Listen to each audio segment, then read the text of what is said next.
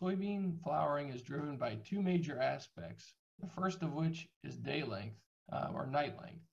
So if we look at 4 different cities, we can see how that day length is different at the summer solstice and how it changes through the year.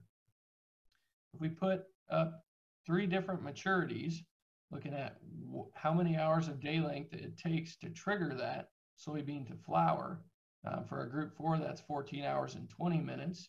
And when that occurs, what date on the calendar for these 4 different cities, all the way up to a group 2 bean that doesn't trigger until 15 hours of day length or 9 hours of night length, and when that would occur.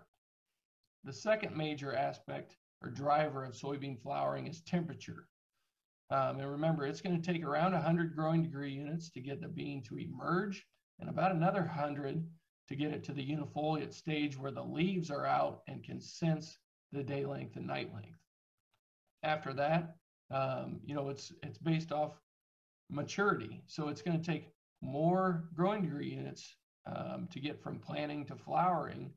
For a fuller season bean, it's going to take less growing degree units for a short season bean. So as we look at different maturity groups, different dates, realize like for example, at Hayworth, for a group 4 bean that's going to be triggered on or before May 11th, to get that 200 growing degree units, to get the unifoliates out, it'll have to be planted by April 21st. At Ottawa, Illinois, pretty narrow window for a group 4, mainly going to be group 3s, maybe switching around that 27th of April timeframe to a group 2 to get it to flower early. Lincoln, Illinois, wider window for our group 4s, changing around the 20th of April to group 3s, around the 5th of May to our group 2s.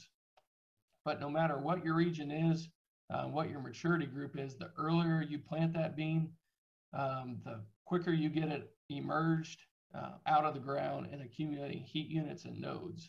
And a lot of where yield comes from the early planted beans, is those additional nodes we get from the early planting dates and the extra GDUs.